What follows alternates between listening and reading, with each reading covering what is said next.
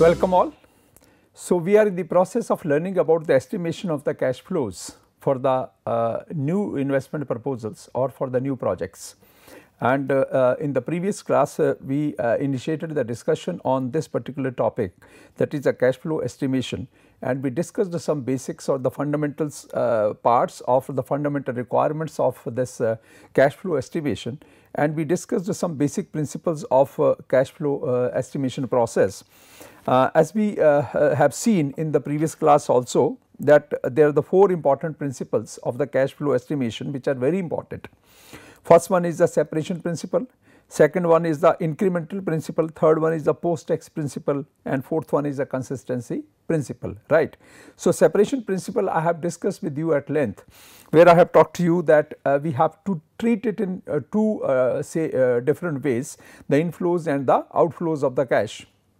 And like balance sheet, in the balance sheet also we have the one side which talks about the sources of the funds, and on the other side we talk about the applications of the funds, or in the simpler language we call it as the liability and the capital side of the balance sheet and the asset side of the balance sheet. So, on the one side the funds flow in the business, and on the other side or from the other side it goes out. So, we misconvert that cash or that investment into the assets. So, we have to separate it, right.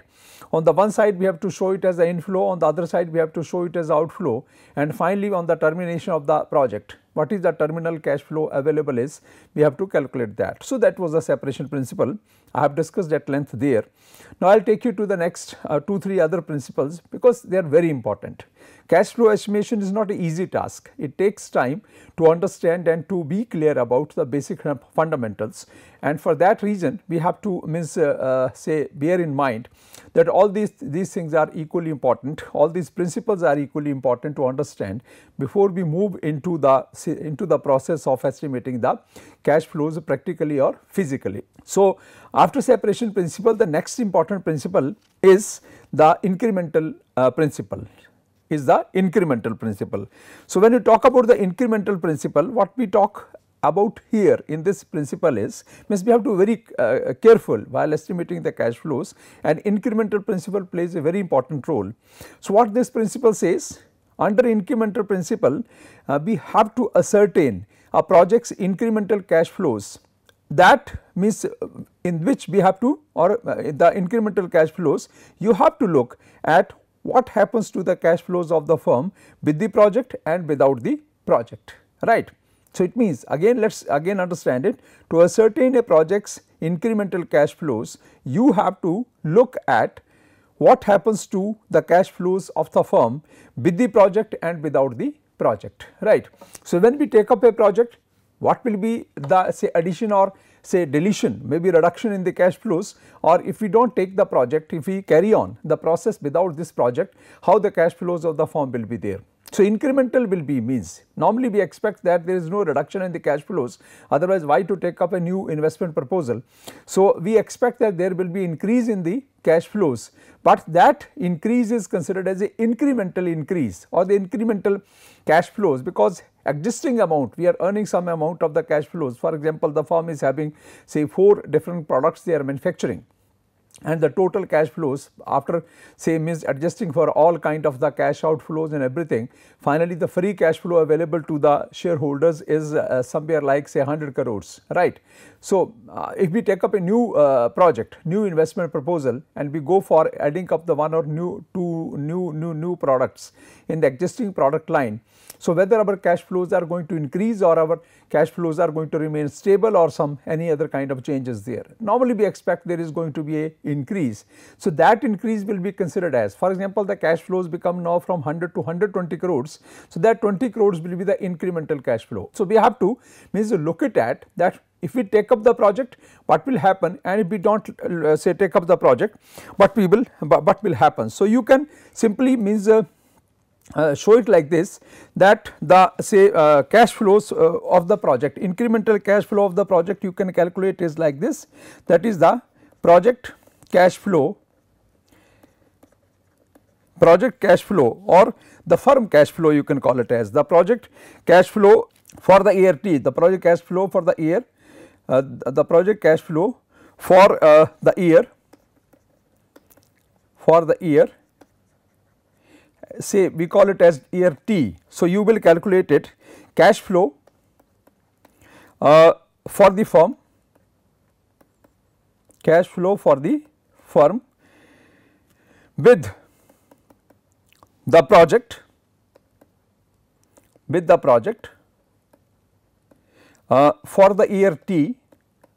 for the year T, minus, right, minus cash flow for the firm,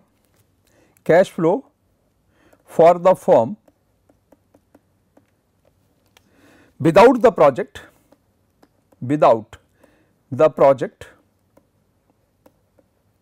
for the year T, right. So, it means cash flow for the firm with the project for the year, one particular year T, and cash flow for the firm without the project for the year, one particular year which is called as year T for in any particular project, and that difference will be called as the project cash flow for the year T or for that particular given year. So, it means we are adding up this new project or this new investment proposal, and we are going to find out that with the project how much is going to be the incremental, means the total cash flow, that is the existing cash flow plus the cash flow coming from the new project, and if we do not take it up, that is a minus cash flow for the firm without the project for the year T for the same year. If you take up the project, how much cash flow will be there? If you do not take up the project, how much cash flow will be there? So, that difference will be called as the cash flow for the new project for the given period or that particular year, which we call as T. So, we have to look at always, not in the totality we have to look at the cash flow, we have to look at the cash flow on the incremental basis, and for calculating that incremental cash flow, we have to try to find out that whether the cash flow is going to increase as compared to the cash flow without the project, or cash flow is going to remain the stable, or maybe there is going to be any negative impact upon the existing cash flows. That is a very important thing to be say taken into consideration and borne in mind. While following this principle of incremental cash flow, we have to follow certain important guidelines, and these important guidelines are here, 4-5 guidelines are here, and first guideline is consider all incidental effects. Now, in this case is a very important part, because when we take up the project, we have to see what is going to be the incidental effect. It may be possible that the new product we are going to add up is going to create the problem for the existing products of the firm, right, or it may be possible that we are going to add up the new product, increase the sales of the new product, but because of that the existing resources of the firms which are being used for the existing 4 products, they start feeling the pressure because of the introduction of the new product, 5th product, and it may impact the performance of the existing 4 products negatively. The sales or the performance of the existing 4 products may come down. So, we have to be very careful in that part, right. And what is going to be the incidental effect in terms of sales of the existing products because of the sales of or adding up of the new product.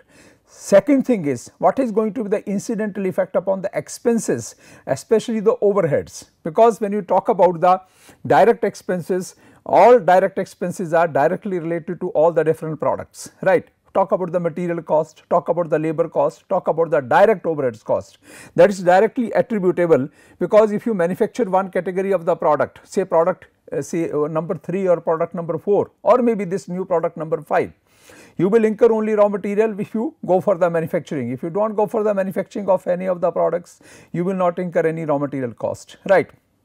Same is the case with the direct labor, same is the case with the direct overheads. Those expenses which are directly identifiable with the introduction or manufacturing of any product or not manufacturing of any product, they are called as the direct expenses. But those expenses which are indirectly affected, means there is a common pool of expenses, and say means you cannot directly identify that how many expenses are happening or taking place because of manufacturing of the product X, Y, Z, A, B or C. So, that creates the problem, right. So, in this case in the overheads also, especially in case of the indirect overheads, for example, if the indirect overheads are not going to increase, like administrative cost, like your say your advertising cost, like your say selling and distribution cost, like your say other you can general expenses, if they are not going to increase by the introduction of the new product, so it means we can ignore the say incidental cost also, that okay, we are introducing the new product. Directly they are going to be direct expenses which will be included into the cost sheet of the new product, but as far as the indirect overheads are concerned, they are more or less going to remain same within the given existing administrative cost, establishment cost, general expenses, selling and even distribution expenses. We are not going to incur something extra for this, so you can think about, but if some extra expenses are going to be say incurred for the introduction or for the say inclusion of the fifth product, then we have to take those into consideration, how those say extra indirect expenses are going to impact upon the cash flow. We have to very be careful about that. One more important effect here is, that is the say product cannibalization effect. Product cannibalization effect is also there. Product cannibalization effect is that you can simply define it as erosion of the sales of the existing products because of the introduction of the new products. Because it may be possible that our attention is diverted from the existing 4 or divided now among us the 5. So, if our resources are same, but if we are adding up 1 or 2 new products into the existing say line of the products, it may happen that we are not able to take care of our distribution channels of the existing 4 products as we were taking care of them in the past. So, we may lose some of the sales, or sometime what happens, we are going to introduce a new product which is somewhat similar or a substitute to the existing products. So, it may be possible though you are coming up with a new product in the market, but it can serve the need of the either of the existing products also. So, the sales of the existing products may be say getting affected negatively. So, the cannibalization effect have to be taken very seriously, whether the sales of the existing products are going to be affected negatively or not. If they are going to be affected negatively, then we have to go for one important thing is that try to find it out, quantify it, that how much sales are going to be there for the new product and how much sales we are going to lose for the existing products, and is there is something kind of that loss of the sales of the existing products because of the introduction of the new product. If that is happening, then you have to factor those losses of the sales or the loss of the revenue or the loss of the cash flows, and that is called as the technical term here we call it as the negative incremental effect. We have to take into account in our cash flow, that is called as a negative incremental effect. So, when you take into account the negative incremental effect, means we show that in our cash flow statement like the loss of contribution of the existing products, loss of the contribution from the existing products, and if you show it, it is treated like a cost, it is treated like a cash outflow or the loss of the revenue. So, what will happen, that if you treat it as a negative incremental effect, the loss of the sales of the existing products because of the new product, in that case what will happen, the new product may, when we evaluate the whole means the whole cash flow available, the new product may result into the negative cash flows or the lesser cash flows, or it may not look like a profitable product. So, we can think about it that if there is some negative effect is going to be there or cannibalization effect is going to be there, then you have to evaluate it very carefully. Can we avoid the introduction of the new product? Because the net increase is not going to be too much. We are going to add up the fifth product, but it is affecting the sales of the existing 4 products. So, it means because of the erosion of the sales of the existing products, we are going to introduce it, but the net result of the new product is going to be negative or sometimes not very much positive. So, can we avoid it? But then you have to consider the important consideration that okay, we can avoid it, but if our competitors introduce the product which we are now proposing to introduce, then what will happen? Anyway, we are going to lose the sales. Now, we are going to lose the sales in favor of our own product, right? But in that case, we will be losing the sales in favor of the product introduced by our competitors. So, in that situation what happens, that it sometimes becomes inevitable that it is better for us to introduce the product, and if we are going to lose the sales of existing products, for example, you talk about a firm is manufacturing different kind of refrigerators, different kind of the refrigerators, right. So, we have say the 4 refrigerators, different kind of the refrigerators we are currently manufacturing, and when you introduce the more advanced or more say energy efficient or with the more features, the 5th new refrigerator in the market, it may be possible that the sales of the either of the 4 existing refrigerators may come down, because people will shift from the existing of the products, maybe from the product 4 to the product 5, or the refrigerator number 4 to the refrigerator number 5, because refrigerator number 5 is more advanced in the technology, in the features, and the price difference is not that much. But you have to be careful here.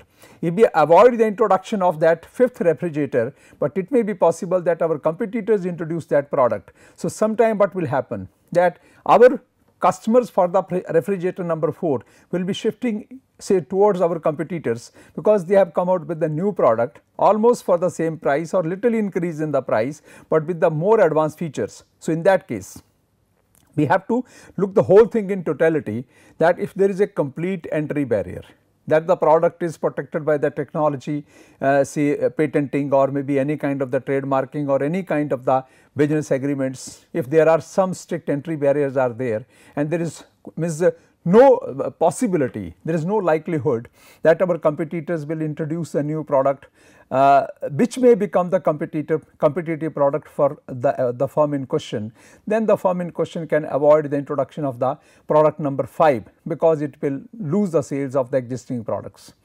But if it is there is no entry barrier, product is very simple, so much of the competition is there in the market, then in that case it is always better to introduce a new product and count upon the cash flows and ignore even the loss of the cash flows occurring because of the refrigerator number say lesser sales of the refrigerator number 4.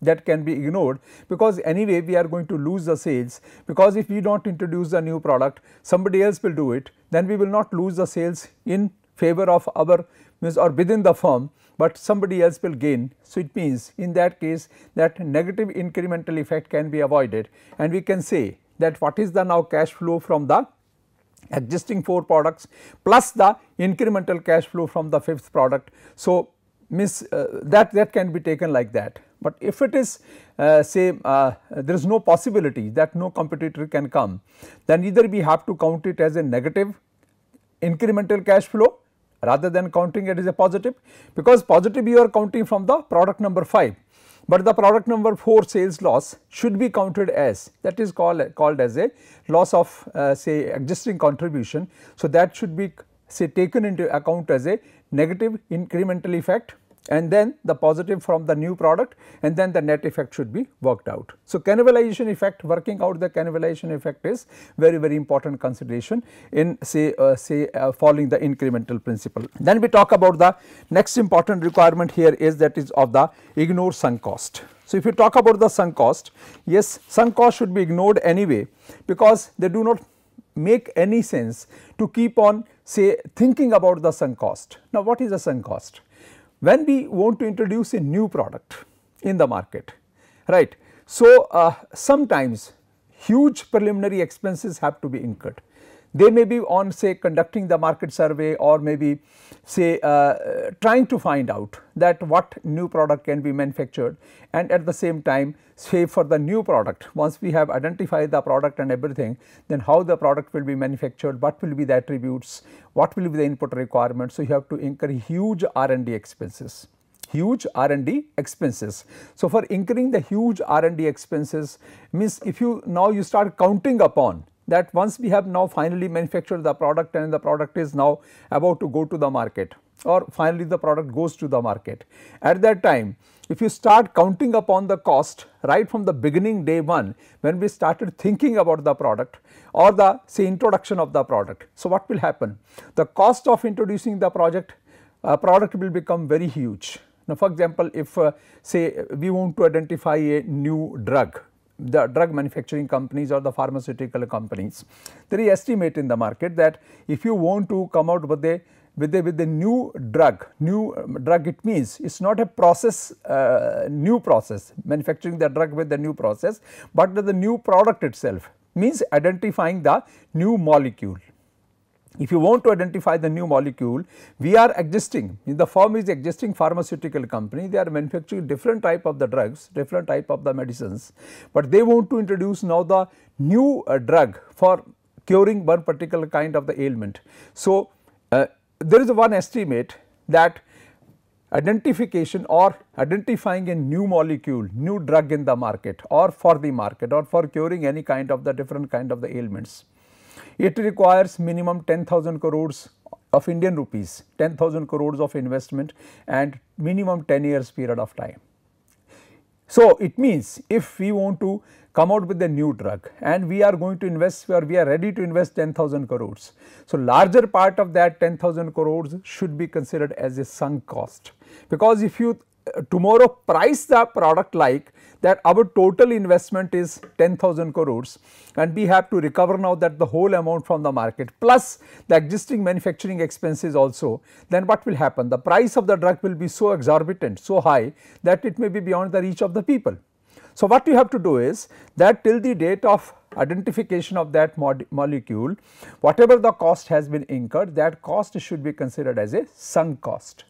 And for calculating the present cash flows, we have to only take into account the present manufacturing cost, selling and distribution cost, after sales service cost, administrative cost, all these costs for giving shape to that product or that particular final product to be taken to the market, that cost should be taken into account, and then the revenue available from that total product after selling that in the market. If you start recovering the entire 10,000 crore from that particular drug, then it may be very difficult that the cash flows of this or the net present value of that particular new product will never become positive.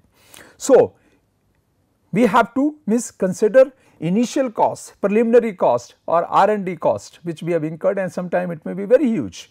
So, that cost has to be considered as a sunk cost, and we have to focus upon the current cost, which is the manufacturing and selling and distribution cost of the product, and compare that with the revenue for evaluating the product to be taken to the market or not to be taken to the market, or especially for say evaluating the cash flow of the calculating the cash flow of the from the new product, right. Then third one important thing here is the include opportunity cost. Opportunity cost is something like that, for example, we have the different resources available. So, while investing those resources, for example, now the firm is already there in the market, they are already manufacturing 4 products, they want to introduce the 5th new product in the market, right. So, that 5th new product will take investment cost. First of all, you have to shell out money, you have to invest that will be caused as called as a cash outflow. After that, the cash inflow will start coming in. So, we have to be careful that while thinking about investing that surplus funds available with us for coming out with a new product in the market, we should be open mindedly think about, if we invest this surplus amount available with us in this product, how much return is available, and if we invest it somewhere else, or we don't make use of these resources ourselves, we give it to somebody, maybe if we have the investment we can invest that in the market, or we have the surplus capacity, we have the surplus buildings, we can rent them out or we can sell them off. So, what is the opportunity cost of introducing the new product, that also has to be taken into account, because one resource or the set of resources have the multiple uses, and you have to select that use which is going to give you the best outcome, right, best cash flows. So, you have the number of options available. For example, existing resources, if they are in the form of the plant capacity or in the form of the some buildings or maybe other physical facility, that can be rented out. So, can be rent it out, can be sell it off, or sometime it can be possible that if we manufacture product number 5, or if we can strengthen the sales of existing 4 products, either of the 2 choices are there. So, you have to now consider it in totality that out of the given possible alternatives, what is the best possible use, and if I invest this surplus resources into the new product, how much cash flow is available, and if I say use into the existing products I am manufacturing and selling in the market, how much say cash flow will be available. So, means a clear cut open minded opportunity analysis, opportunity cost analysis has to be done, and what is the best outcome, we have to go for that. So, this is another part of the incremental principle, which is very important important consideration. And the next one is the question the allocation of the overhead cost, right. Question the allocation of the overhead cost. What are the overheads? As I told you, the overheads are those expenses which you can call it as the indirect expenses. Direct expenses are directly attributable, right. If you manufacture the product, you are going to incur the raw material cost, you are going to incur the direct labor cost, you are going to incur the direct overheads cost, but sometimes indirect overhead cost is there. So, you have to follow the principle here that if by introducing the new product, if there is going to be any increase in the fixed cost or the indirect cost, then only that increased part should be taken into account. Otherwise, if for example from the existing indirect expenses or the fixed expenses, for example the plant capacity is there, if you are going to add up a new plant, then certainly you should take into account the depreciation of that new plant.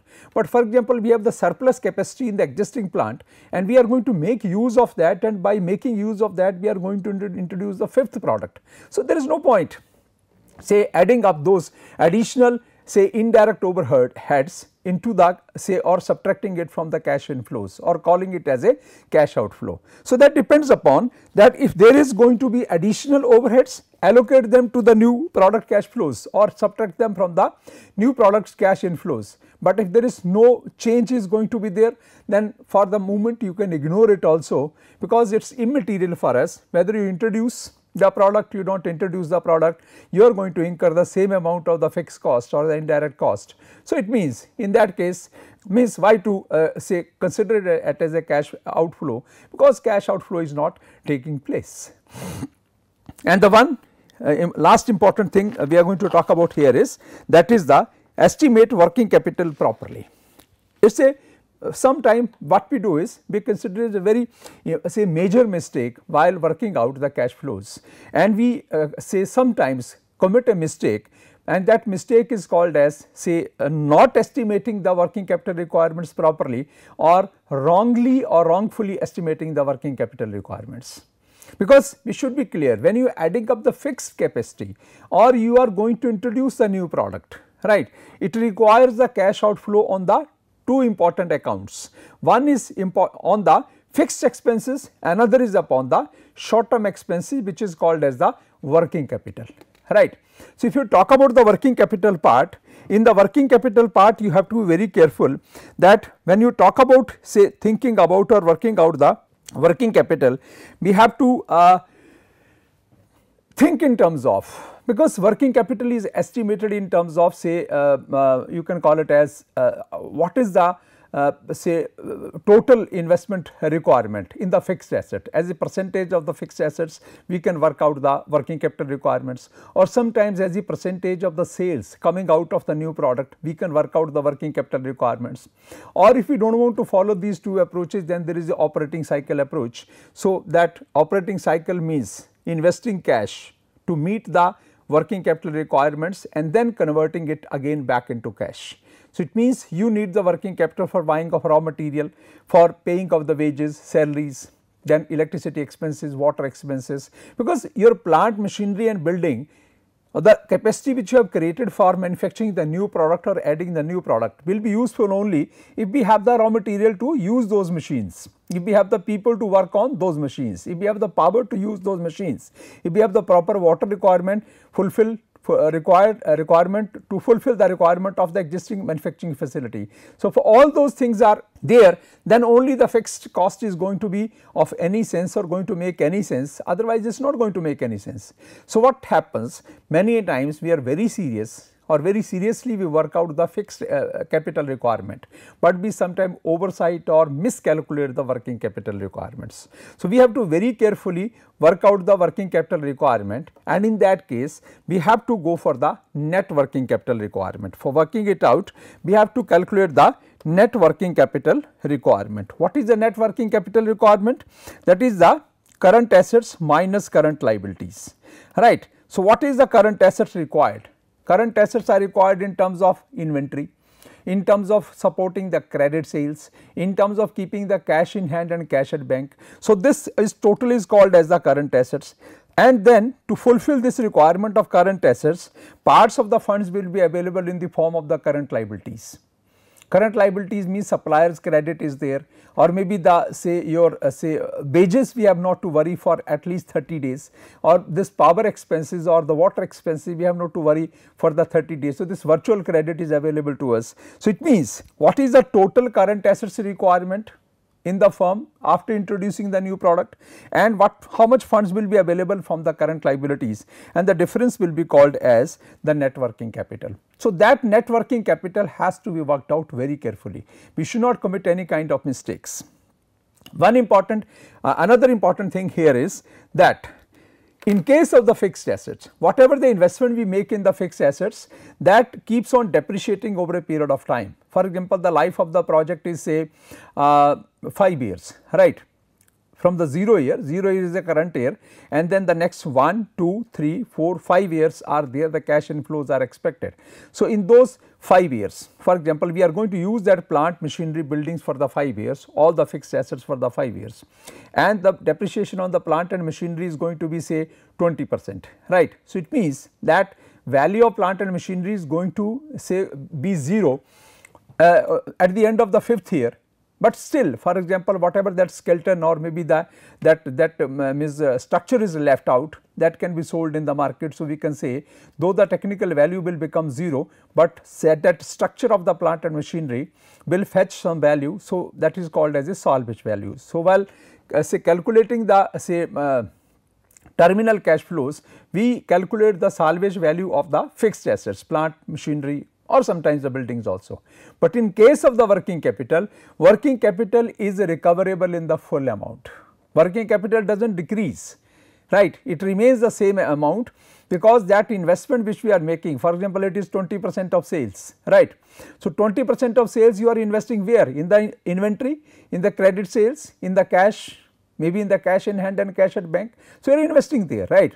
So, at the point of or at the time of termination of the project, you can recover that full amount. So, it is not to be treated like fixed assets where only salvage value will be available as a terminal value, but in case of the working capital, full amount will be recovered. So, when you convert the current assets into cash, then the whole amount has to be taken into consideration as the terminal value of the working capital, unlike the terminal value of the fixed assets. So, be careful that while calculating the working capital requirement, always look for the net working capital requirement that will be required to be invested in cash. Second thing is, while calculating the terminal value, you have to assume here that the full terminal value at the time of the termination of the project, full working capital will be recoverable, and that cash inflow has to be counted or considered at the time of the 5th year or at the year of the termination of the project. So, there is a basic difference, major difference in the say terminal value of the fixed assets and the terminal value of the working capital or the current assets. So, these are some important considerations to be borne in mind while talking about the incremental principle, which is a very important principle, and we should be carefully considering all these points while working out the cash flows. After that, two more principles are also there, post tax principle and then the consistency principle. These two principles are equally important, very relevant, very important while estimating the cash flows, but these two principles, remaining two principles, I will discuss with you in the next class. Till then, thank you very much.